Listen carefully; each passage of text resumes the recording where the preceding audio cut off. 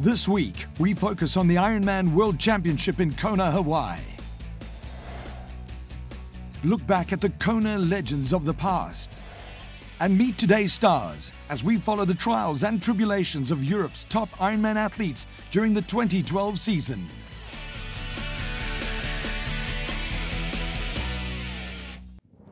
This year's European Ironman season was full of spectacular races, and wherever the stars of the sport went, they had one goal in mind: to qualify for the IRONMAN World Championship in Hawaii.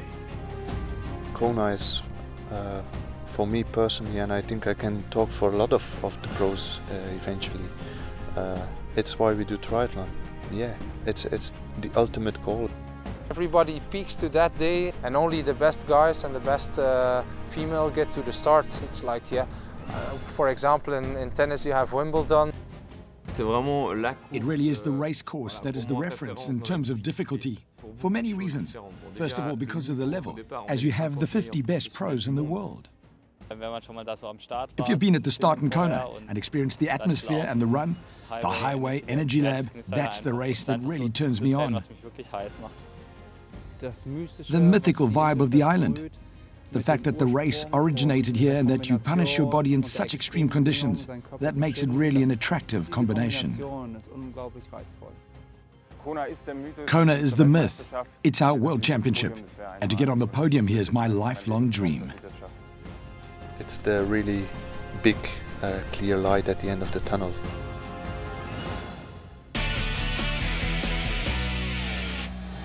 The history of Ironman dates back to 1978 in Hawaii, when athletes combined the Waikiki rough water swim, the Around Oahu bike ride, and the Honolulu Marathon together in one event. 15 men lined up that legendary morning to find out who was the fittest athlete, and the rest is history. Ironman was catapulted into the awareness of the general public in 1982, when college student Julie Moss, who was in the lead, collapsed 15 meters before the finish line. Unable to run any further, she was overtaken by Catherine McCarthy for the win. But it was the images of Moss crawling over the finish line that put Ironman on the world map.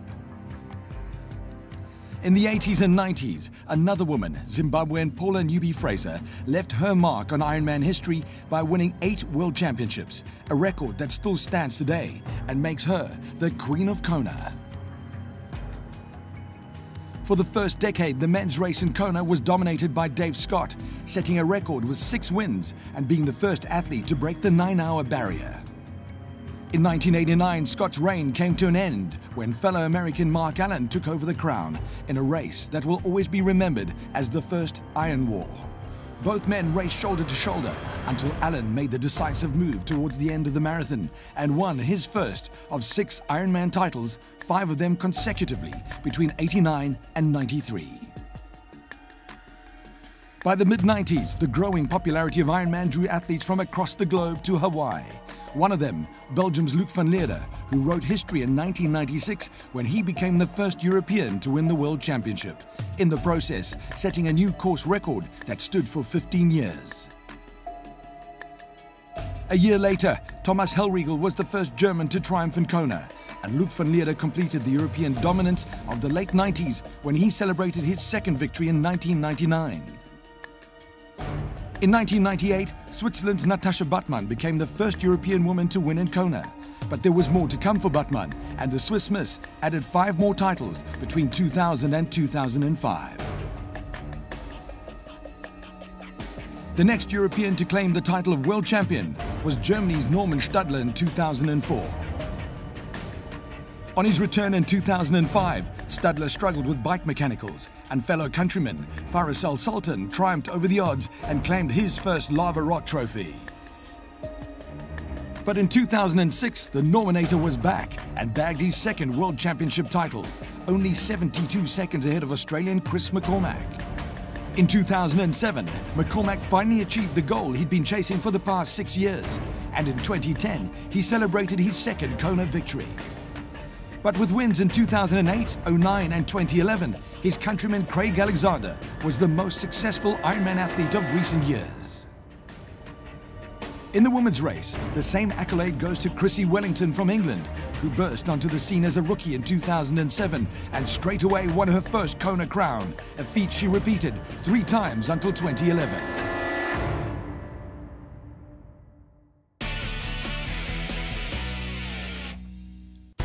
Port Elizabeth in South Africa was the first destination of the year for many of Europe's top athletes. Andy Becherer from Germany was in the lead after the swim, but Spain's Clemente Alonso McKernan and Cyril Vigneault from France were hot on his heels. A tired Becherer was quickly caught on the run by Alonso McKernan and Vigneault. Alonso kept his lead all the way to the finish line to claim his first Ironman title. Up next was the Ironman Regensburg in Germany, where former 70.3 world champion Michael Raelert made his full-distance debut. Coming out of the water, Raelert took the lead on the bike, but Luxembourg's Dirk Bockel was right behind him. A tight bike race ensued, but ultimately Raelert had no answer to Bockel's strong performance on the bike.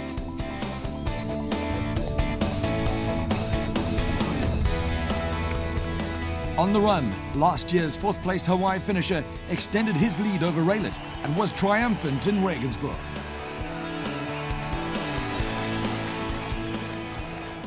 More than 2,500 athletes celebrated the 30th anniversary of one of Europe's most prestigious events, the Ironman France in Nice.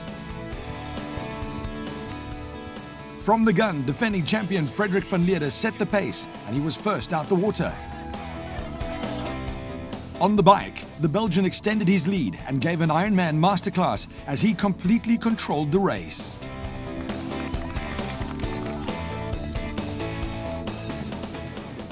Clearly enjoying the Nice course, van Lierde set a new course record as he stormed to his 2nd consecutive win in France.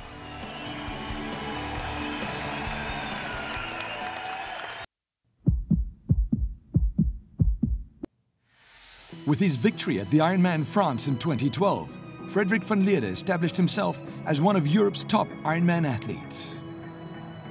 Together with his coach, former Kona champ Luc van Lierde, the young Belgian is relentless in his pursuit of the ultimate prize in Hawaii and become part of the rich European Ironman legacy. I remember being at the pier for the first time. I got some goosebumps, so it's really, as a young athlete, you see all those images, you see my trainer Luc win it, and then when you get there, it's a special place. The lead up towards the race, the week before, the 2 weeks before, even more weeks before, everybody is focusing on that race. It's the one that counts. Everybody is there, so you need to be at your best. Van Lierde's training regime is specifically geared towards the world champs. He knows that he's got to be physically fit, but even more importantly, that he has to be mentally strong. For me, it's important to work a lot on the mental, because in the end of the race, it's all about that. Everybody is physically ready to be there, but it's all about mental games. Be prepared to suffer a lot. Just stay in the moment, and those are all key things I work on.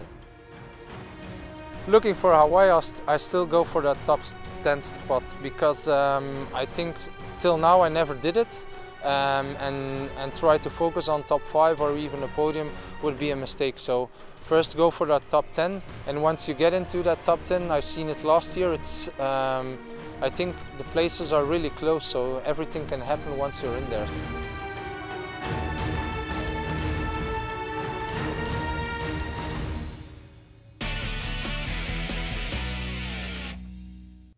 We continue our season's review with the Ironman Melbourne in Australia, where Rachel Joyce from Britain and Switzerland's Caroline Steffen lined up next to each other.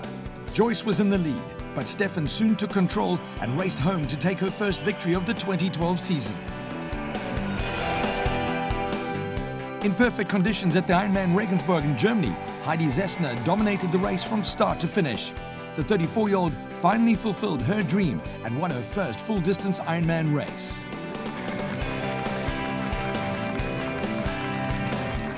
Tina Deckers returned to Nice to claim back the Ironman France title she'd won in 2009 and 2010. The Belgian was trailing race leader Gina Crawford by 5 minutes after the swim, But on the bike, Dekkers proved too strong, and after 118 kilometers, she overtook New Zealander Crawford.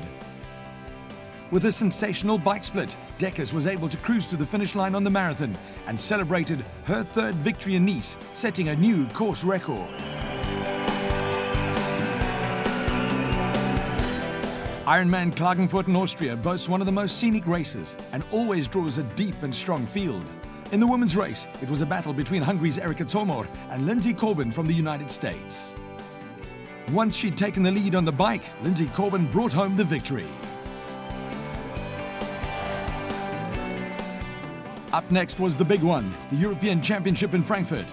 Having won the title in 2011, Caroline Steffen wanted to defend her crown. The Swiss triathlete was unstoppable and deservedly won her second European Championship.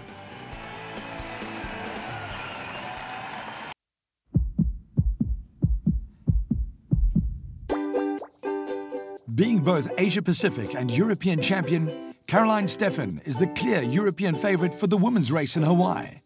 But the 33-year-old doesn't let the expectations get to her. Ironman Hawaii, klar, es ist the Ironman Hawaii is of course the World Championship. And you know that that's a special thing.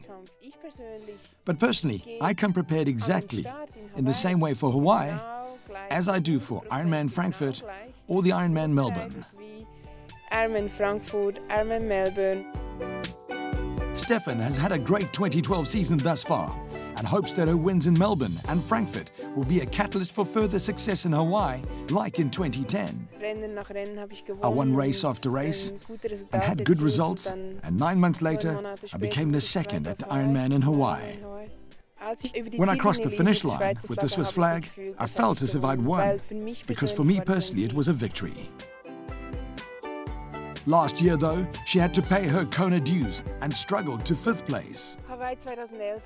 In 2011, I learned a lot in Hawaii, and I think the race was very important in my career, because I will think back to it many times in the future, especially when I'm in a race and encounter similar situations.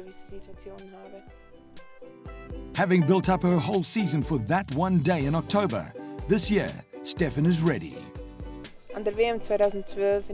I want to run a clever race at the World Championships in Hawaii this year. I've learned a lot from last year. I will listen more to my coach. He suggested a different tactic in 2011, and I changed it in the middle of the race. So this year, I will listen to him and see what the result is.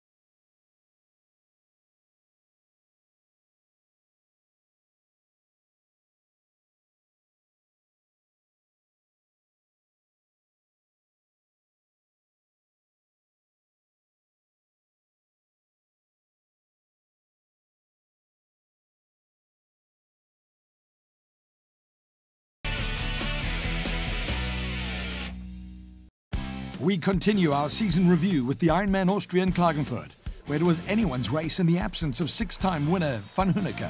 British athlete Phil Graves was first out of the water, chased by Faris Al Sultan. Graves set the pace, but former Kona winner Al Sultan stayed within reach. The cheering crowds briefly distracted the athletes from the hot conditions, and when Graves and Al Sultan came into transition, the race wasn't over yet, as the strong runner Al Sultan overtook the young Brit early in the marathon. Once in front, there was no stopping Al Sultan, adding another title to his tally.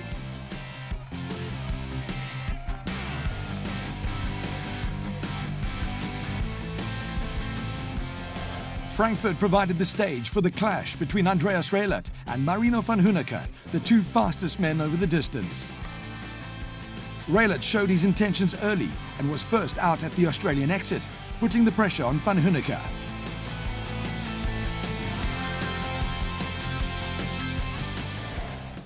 Exiting the water with the lead group, Raelert quickly established a lead on the bike, forcing Van Hoeneke to chase hard.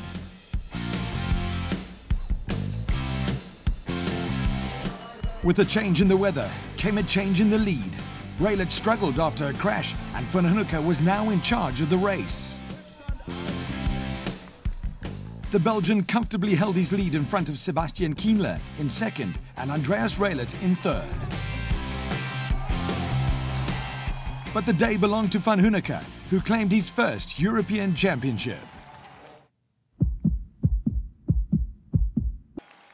After his triumphant win in Frankfurt and a short rest period, Marino van Hoeneke went straight back into his preparation for the World Championship in Kona, only too aware of what's expected of him. For the three disciplines, swim, bike and run, it's get the body ready to suffer for a long time. It's more speed, it's more specific stuff now, shorter, not that much volume overlook on the week, but like more quality.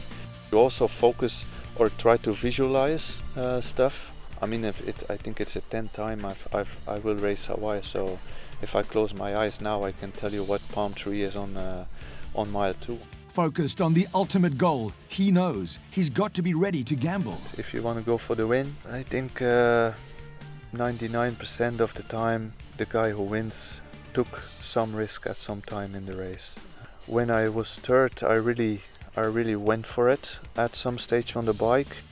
I had the best race of my life. I don't think I let 1 second slip there, so I have to be happy with the third place. That's where I really knew, okay, now I really can say I'm one of the top 3 or one of the, for sure, the top 5 guys in this sport.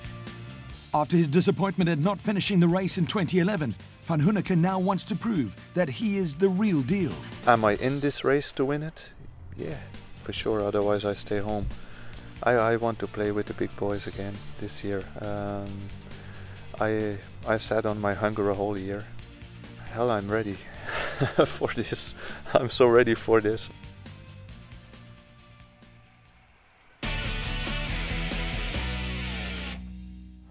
We continue our season's review with the Ironman Zurich, one of the oldest events on the calendar. Starting with the huge crowd of athletes was 5-time Zurich winner Ronnie Schildknecht. The slow-swimming Schildknecht had to chase the leaders down on the bike, and his prowess on the bike didn't let him down. Once in front, he continued to pull away, all the way to the finish line, celebrating his 6th consecutive victory in Zurich. Bolton, England was the next stop on the tour. A lead group, including favourites Fraser Cartmel and Daniel Hawksworth, set the early pace. Cartmel rode his way into a seemingly comfortable position and was first off the bike. However, Hawksworth, sensing a possible first Ironman victory, chased down a tired Cartmel and raced home to victory. Wiesbaden was the venue for this year's Ironman 70.3 European Championship. Hot favourite Michael Raelert was with the lead bunch and quickly moved to the front. Nothing was going to stop Michael Raelert from claiming another 70.3 title. And after his speedy exit out of transition, the title was undeniably going to be his.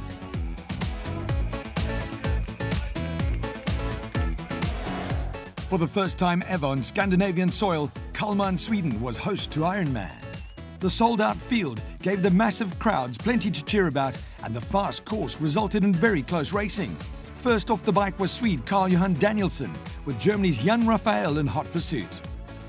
At the end, Raphael proved too strong and claimed his 2nd Ironman victory in his career.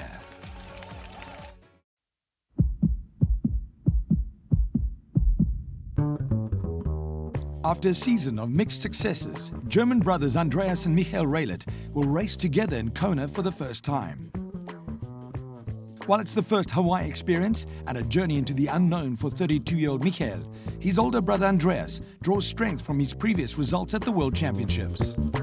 I have only positive Hawaii memories. 2009 and 2011 I was third. 2010 I narrowly missed the victory. For me personally, it's the confirmation and the belief that I have the potential to one day win the race. There are many special moments that I've had in Hawaii. And for sure one of them was the duel with Chris McCormack and the last kilometers in 2010. To have the victory so close in front of your eyes was a great experience. But in that moment it was very tough, because I thought I might have missed a chance. But you take so much strength and confidence from these moments that you really believe that one day it will be enough for first place. Having only stepped up from the 70.3s to the full distance in 2012 with his second place at Regensburg, Michael Raelert feels that the race in Kona is his true full distance baptism. Mentally, physically and psychologically, Hawaii is definitely my first Ironman, my real debut. I don't want to gain any experience there. I want to show the race of my life, and I'm going there with the attitude to win. So does Andreas. To win the race, to prepare well, and to perhaps one day see the name Raelert on the winner list. That's what I wish for.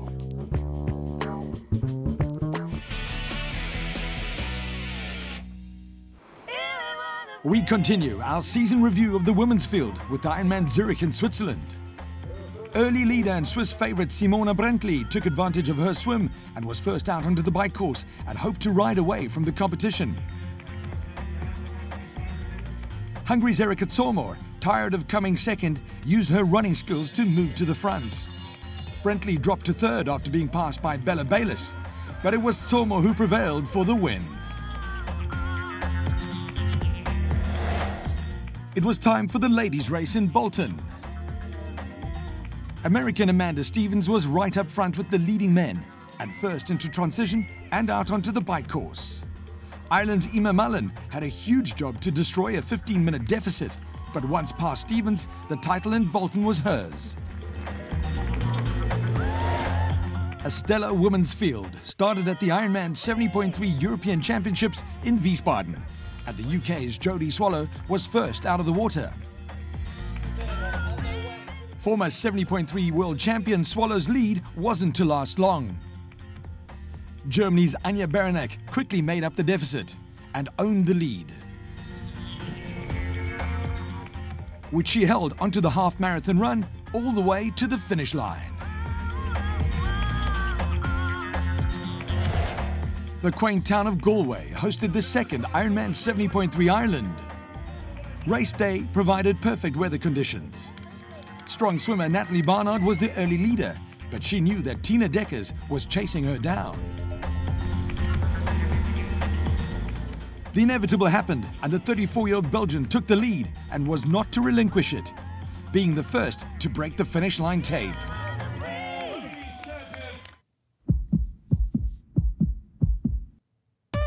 Belgium's Tina Deckers has had a successful 2012 European season so far, with wins in Nice and Galway. After placing 12th in Hawaii in 2009 and 2011, the 34-year-old hopes to improve on her previous Kona results, but she knows it's going to be tough. If you go to Hawaii, to the race in Hawaii, it's always really special. The atmosphere there, all the best triathletes of the world are taking part there, and that makes the race so tough. Following a short rest period after Galway, Deckers is back in training, totally focused on Kona. The swim trainings are getting a little bit longer, like 5K or 6K. We have sessions where we have to swim hard, like 100 and 200 meters with a little bit of rest, and then do it again for a couple of times. The bike trainings, we do the 180, 200K. It's like 6, 7, sometimes 8 hours on the bike. Every hour I do 20 minutes that I push it really hard. And in the running, it's all kind of nice and easy trainings, and then once a week I do a 30K. Yeah, it makes the last training weeks really tough. So all I do is then sleep, eat, rest and train. My goal is top 10 this year in Hawaii, but yeah, who knows, it can be a little bit better as well. Last year, Sonja Tashig, She was 7th, and if she can do it, then I think I can do it as well. So let's hope for the best. Will the training pay off and get Deckers into the world's top 10? Kona is an Ironman, but it isn't. It's the ultimate. On the course in Hawaii, the swimming is fairly easy compared to other races. The bike course with the winds in Hawaii can be very tough.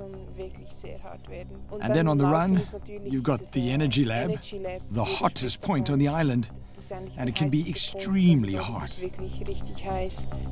It's the conditions that make it so unpredictable. In 500 meters time, you go from a flying tailwind, 50 an hour, to a pushing and killing you headwind. You've only got one lap on the run, and it's more difficult because over much longer stretches, you have no people watching and you're running alone. Your body is completely wrecked, you're totally dehydrated, you're sweating, you're tired, you're hot, your feet hurt. Every step that you're going to take, you're dreading taking. Who will triumph over the challenging course and conditions? Kona has the answer.